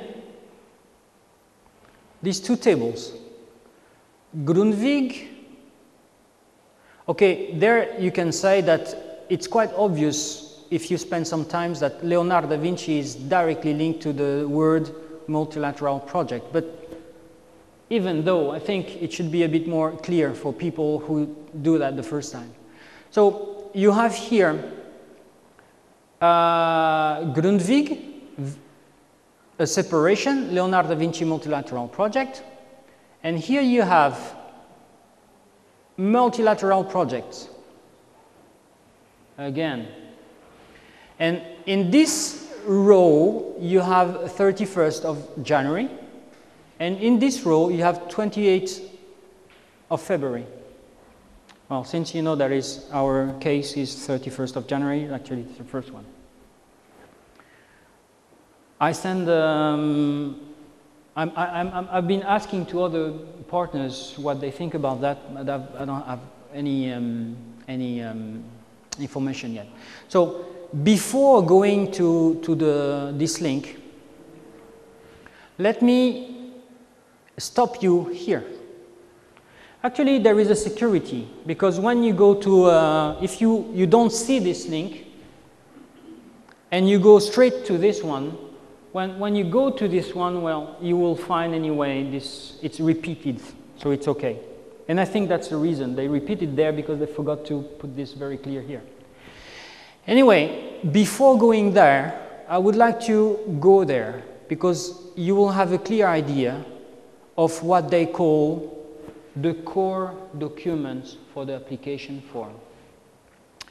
So here you're so happy, because they obviously want a lot of application, and it's in different languages, and obviously there is Italian language, and you are able at this page to take all the documentation you need in order to understand the rules, everything you need to know about the application. There are the core documents, and these core documents are very organized. First of all, you have what they call the call for proposals. Okay? It's not worth it opening it right now because it's going to be too small, but the first structure of the application is they're calling you to apply. And in this document, there are some specific information you have to know about to be able to understand what it's all about, what this call is about, what kind of project they expect you to send to them. It's one thing. The other thing is the strategic priorities. I don't know if you remember, but the strategic priorities I mentioned a bit earlier, because I wanted you to already know what we were talking about. I used the application, the guideline part 2B, that is the details of the actions. And in this action, it was written 2 priorities, aging population and learning pathway. You will see that in the strategic priorities for Grundtvig, is it me? No. You will see that it's explained. Because remember, in this Grundtvig, in the LLP Grundtvig, you have the all-time duration project priorities from 2007 to 2013. These are applicable every year, the same. And each year there are strategic priorities because obviously a lot of things have been done before. So they don't want you to repeat things. Well, you're allowed to repeat something, for example, of a strategic call of 2009. If your project is really valuable, because what you want to do next year have not been done. It's possible, you're allowed to, but well, you have to be innovative. You will have to explain. And also, it's dangerous not to use the strategic priorities of the year, the current year, because, well, it's have to be, your project will have to be so wonderful. So, okay? I recommend, if you have a project idea, result, topic, whatever, that is not matching the strategic priority of the current year, well, try to make it. Try in a way to link it, okay? Either it's an event, for example. I have an idea that have nothing to do with aging people, aging population. But I can organize an event where I will invite people of certain ages to stimulate somehow their interest in my project idea. Oh, it's a link. It's thin, but okay. But I recommend to use the strategic priorities. What I'm saying right now is not bulletproof. It's a suggestion. In these core document links, we also have a second part. There is what I told you about the guides. The guides is a set of 3 PDF documents in your language, where the first part is a bit global. We will see that. It's a bit global. It talked about all the critical rules, the financial aspects, the eligible costs, all the things that are related to all the programs and all the actions, more or less. The second part, part 2B, address a bit more about the program itself. What is Leonardo Erasmus, what is Comenius, what is Leonardo, what is Grundtvig, a bit more specific. And the third part here, you already know, it's the action by action for each program. Okay?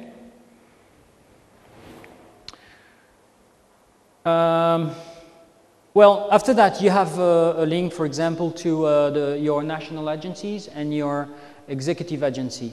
You know now that for the Grundtvig multilateral project, the national, the agency you're working with is centralized, is the EACEA.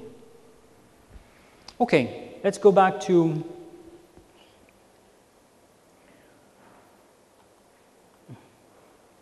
this page.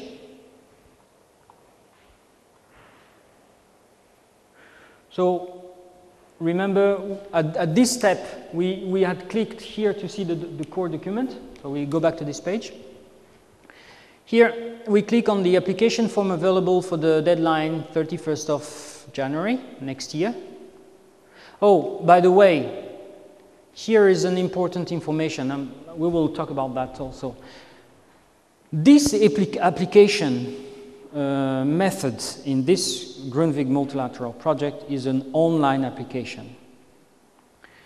So the deadline for this online application is 12 CET, means Central European Time, means your time. You're lucky. I'm 1 hour behind, so I have to be careful. But since you're very well organized, you will apply by the end of December, if possible. It doesn't mean if you apply the 31st in the morning at 11:13, it's not all right, believe me. It happens a lot. But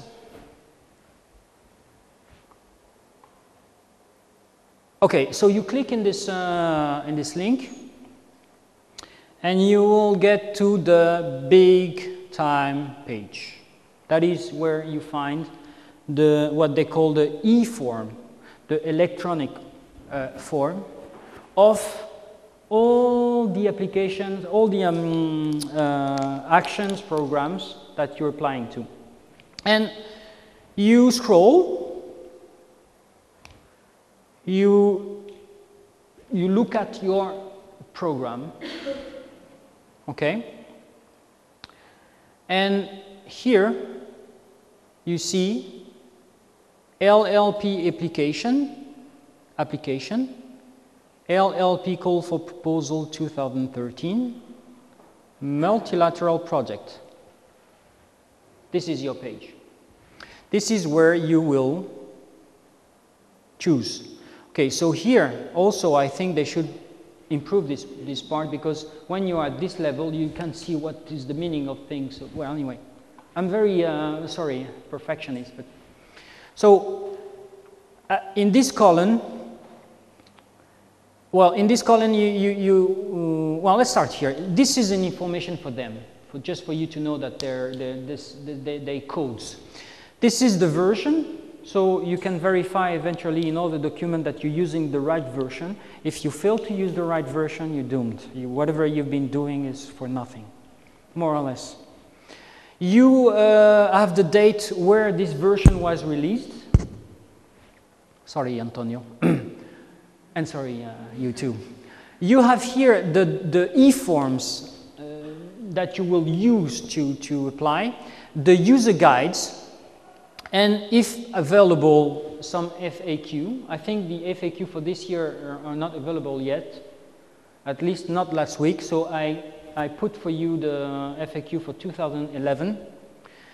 And here you have the postal address, because sometimes in some application you need to print your application and to send it to the agency. Okay, so remember the e-form. We go back to the 3.3. So here, according to your, there's a trick here, according to the way you're using Windows 7 or XP and all that stuff. In my case, for example, either I can just download it, sorry, or sometimes be careful, because sometimes you have to, I have problem with Italian and even more when I can't see what I'm reading, but sometimes in your system you have to save the application form in your computer by save link as. This is Adobe Acrobat techniques. Sometimes you get mad because I can't, oh, save link as. Salva link con nome. Va bene, okay. So you save this link, and obviously you save this user guide. This user guide is another document that the EACEA make available to you to help you. There's so many helps from the EACEA. You will see that you have, and this is new this year, you have an info kit on financial aspects that is available now on the page. You have the user guides, part 1, part 2A, part 2B. You have this user guide. You have the user guide for applicants. You have many guides. So you download these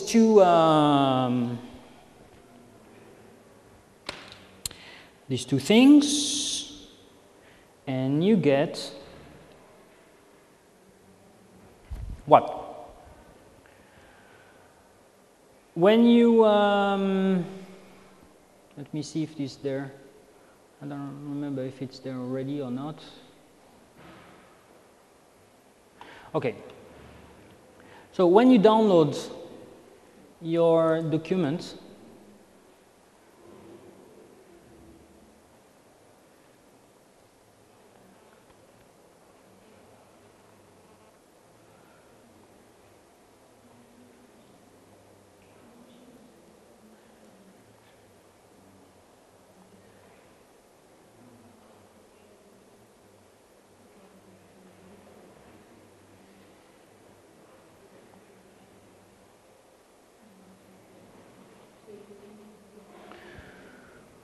once you downloaded your application form, which is the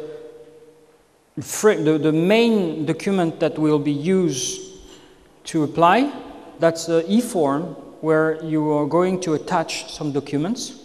You will see that later. It's done. You go back to this page where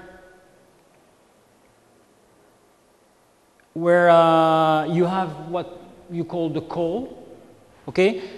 Just for you to understand, this is the main page of the call.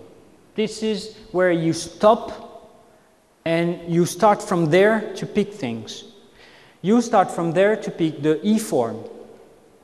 you stay there to pick the other documents that you need to fill in to apply. I think this is confusing, but this is the way it is. So when you get back to this page, you already have your e-form. You need the other documents to apply. They call it the application package. Okay? So you have, in this page, you have this information about things. We will see that later. This is a very important page. And by the way, you see this little thing? No, you don't see it very well. But here, in this information updates, be very careful, because sometimes you have a document which is the last version of something. One thing is for sure, the e-form and the application package will not change, because at some point when they, I think the dates this year that they made available the application forms document was in 28th of October, or was it September? At that point, it's not going to change anymore, because they can't provide the information for the application very close to the date. I mean, you need time. So be careful about this link, this part of the information updates. So you go, you scroll, innovations, for example, Serbia and new countries that are allowed to apply. Official documentation means legal documentation. You know, the 2720, these kind of things. You have here again the application forms and annexes. So here, this is very important, and actually I use, this is something that all European project managers do. The instruction for applicants is another guide. Besides the user guide of the e-form, besides the guides, part 1, part 2b, part 2a, part 2b, beside all that, you also have this instruction for applicant. Crucial, very important. Okay, even now that I have some experience on applying on a project, I work with these 3 documents opened, and I cross-check, and I spend time on cross-checking. Okay. If I'm, for example, at the part of the equipment costs, I'll check in all documents about equipment costs. Okay? So this, you will see after, I'll show again. Yeah? You have the evaluation committee guidelines. Aha! This is new this year. You know, what I'm going to say was for me at some point, sometime, a bit intuitive. And on the 12th of November, there was this info day, online streaming conference. Oops, I need to do. Sorry, I forgot to take some things for my back.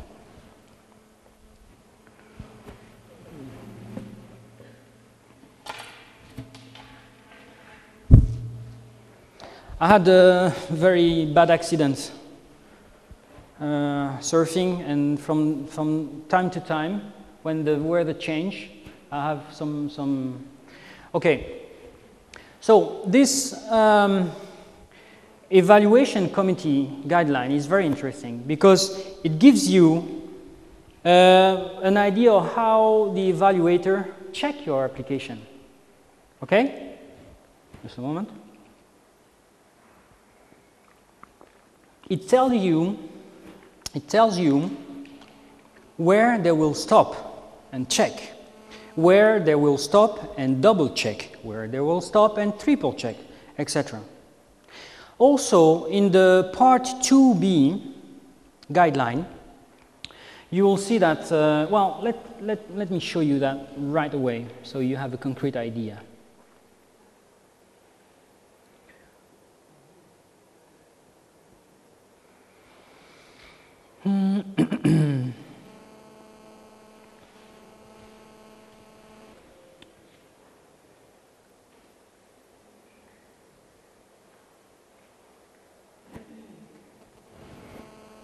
Good luck.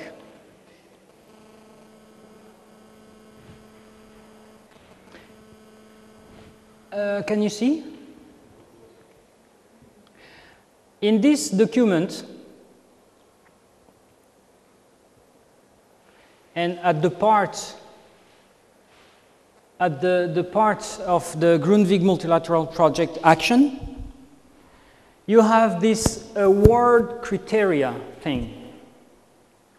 This is very important because when your project is analyzed, it will be analyzed according to these criteria.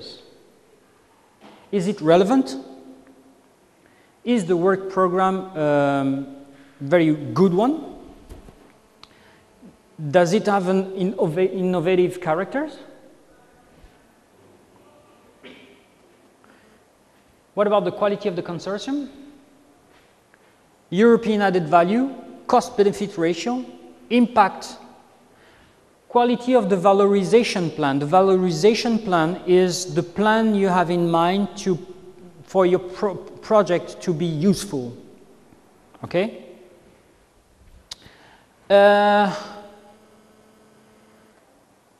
And the participation of the third country when it's,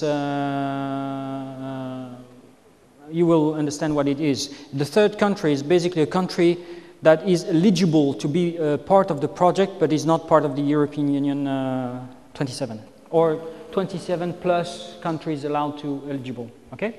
So, coming back to the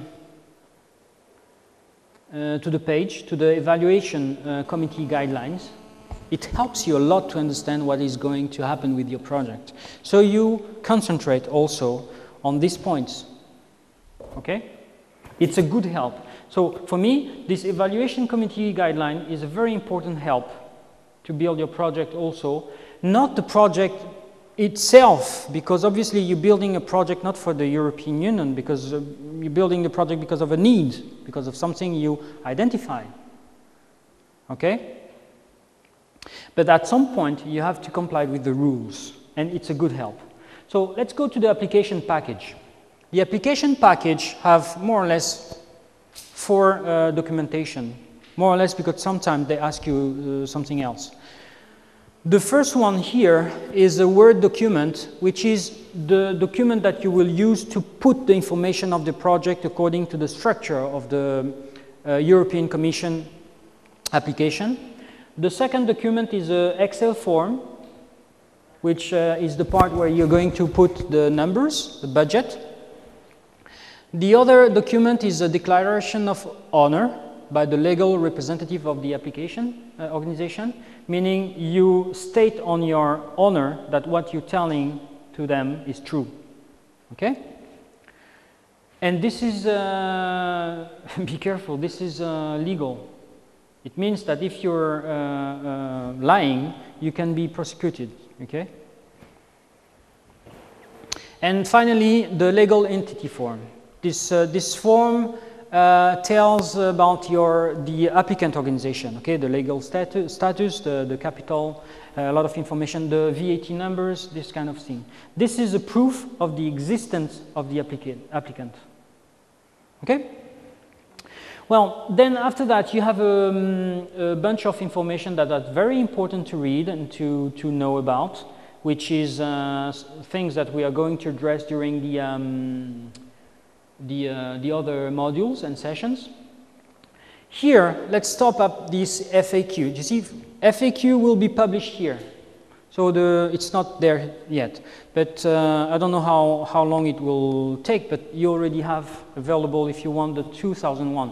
If you Google FAQ, LLP, you will find the 2011 version. And then you have the help desk, which is the places where you go to check, to know the contacts, the email that you can send to ask for information. So this page is crucial, okay? So that's how you get the information. Okay.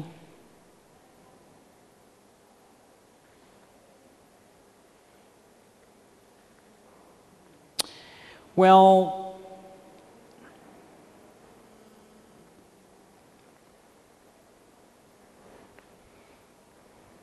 so steps. You go online, check the documents, download them. Filling everything, everything is ready, foolproof, and it's the moment to apply. You go online, you have your e-form online, and you start attaching documents. The Word document, the MS Excel document, the legal entity form, and the declaration of owner. You will see in the e-form how it I don't know if you're familiar with the LdB system, but you will see how it's done. You're online. At some point in the e-form, you have each page have a validate button. So you click validate, validate, validate, and each time you validate, at each time you have message to help you feeling something you forgot, things like that. At the last moment you validate and everything is okay, then you receive a message saying you can submit now, or submission possible, something. And at the last page of the e-form you have a button saying submission. Okay, when you have the e-form not submitted, there is a number I will show you now. And when you submit, the e-form change.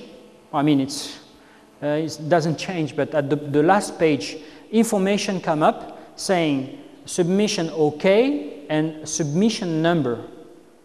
And at the bottom of the page, the information is submitted form. So you're sure that your e-form is submitted correctly. At this point, this is crucial that you do two things, my recommendation. First, you save this e-form. Blah, blah, blah, applied, or blah, blah, blah, submitted, or blah, blah, blah, okay, file name. And also, why not? I'm not very fan of that because I like trees, but you print it. It's only on 11 pages. Okay? So this is more or less the procedure. We will see the overview after that. Let's have an idea of what we're talking about.